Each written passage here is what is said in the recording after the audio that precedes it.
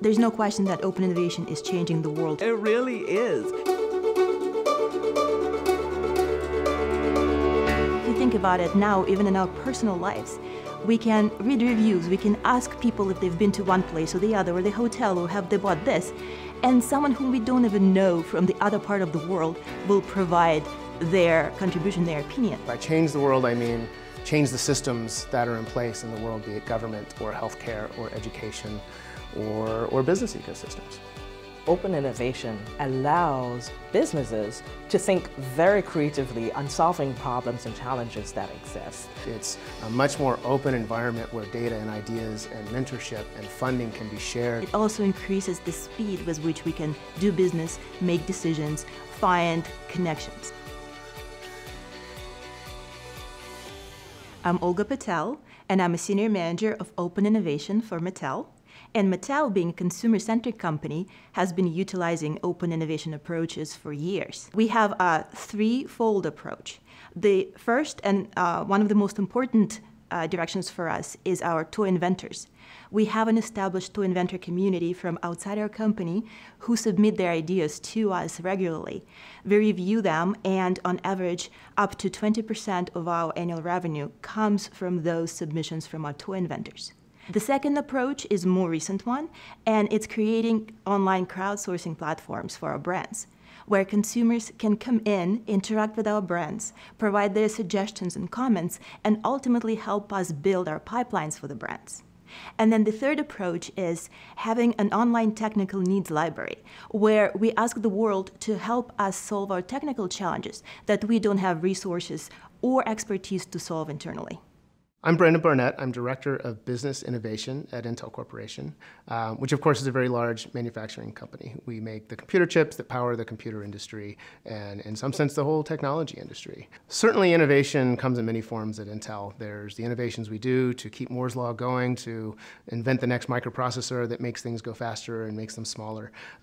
And a lot of that isn't done in an open way. A lot of that is proprietary. It's the core of our business. But our position in that computing ecosystem is such that we're able to, and it's to our best interest, to drive innovation broader in the ecosystem. New products and services, new experiences around computing, new usages. And that's where open innovation can play a really strong role.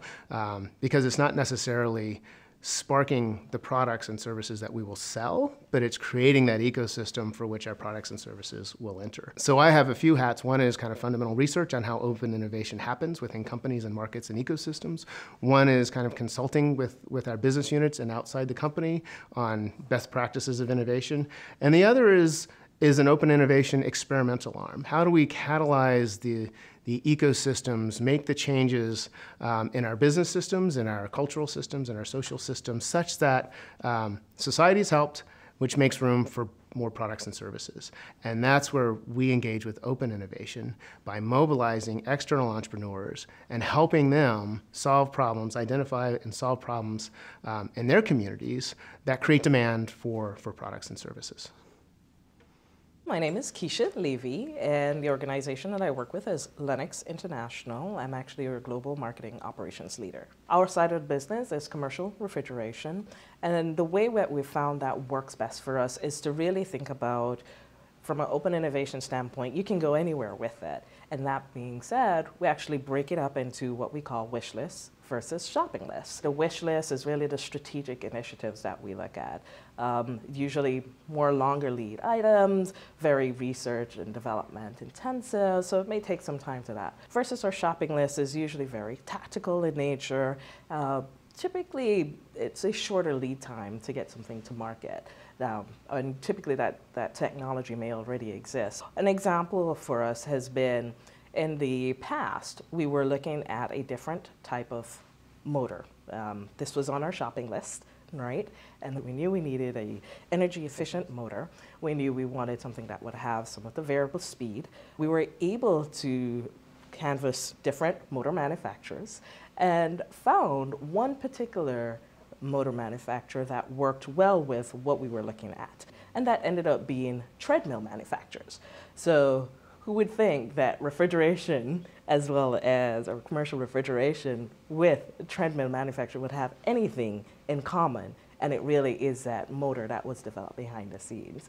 We introduced those motors to the marketplace for commercial refrigeration. We were the first to market with that, so there were some great benefits to us, for us as a company, as well as for the motor manufacturers as well. The organization has to realize that not all the smart people are working for the organization. There are other outside resources that we can tap into to solve our internal challenges, and that's a cultural shift. I think if we had approached it as a lot of traditional ways, that we want to share IP or we want to have a lot of kind of open collaboration, there may have been some resistance. I couched it under a research program. How do we use open innovation, not so much as a way to target a market or co-develop products or intellectual property, but how to research ecosystems in a way that is harnessing kind of the power of other people outside of the company. I don't talk about open innovation much. I talk about the results of our programs, which employ open innovation techniques and often result in insights or new markets or new ideas for products and services that might serve the company. And that's a very different conversation to have with kind of traditional business units that may be a little more risk averse about sharing intellectual property or their own ideas. Again, that research umbrella has given me the ability to engage with that ecosystem and talk about our findings quite broadly, both within the company and outside the company. And then we craft the strategies with our business units on what we would specifically do around those insights.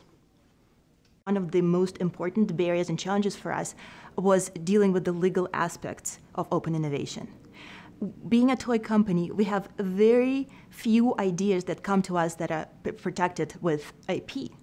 Most of them are just ideas of a play experience, a doll house, a horse.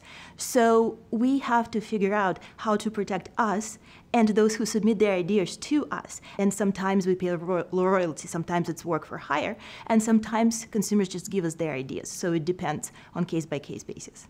I see open innovation being a key way to moving forward, especially on a collaborative nature and solving large problems. It's changing the business world tremendously. Now that we're able to reach in different parts of the world and make the connections, we can work much more effectively. We can find the areas of expertise, communities that we want to talk to very easily. Open innovation is just happening with Kickstarter and crowdfunding and crowdsourcing and programs like what GE is doing with Quirky, accelerators. It allows everybody to be a thought leader, an entrepreneur, a business owner. Really changing the way we think, do business, and deliver value to our customers.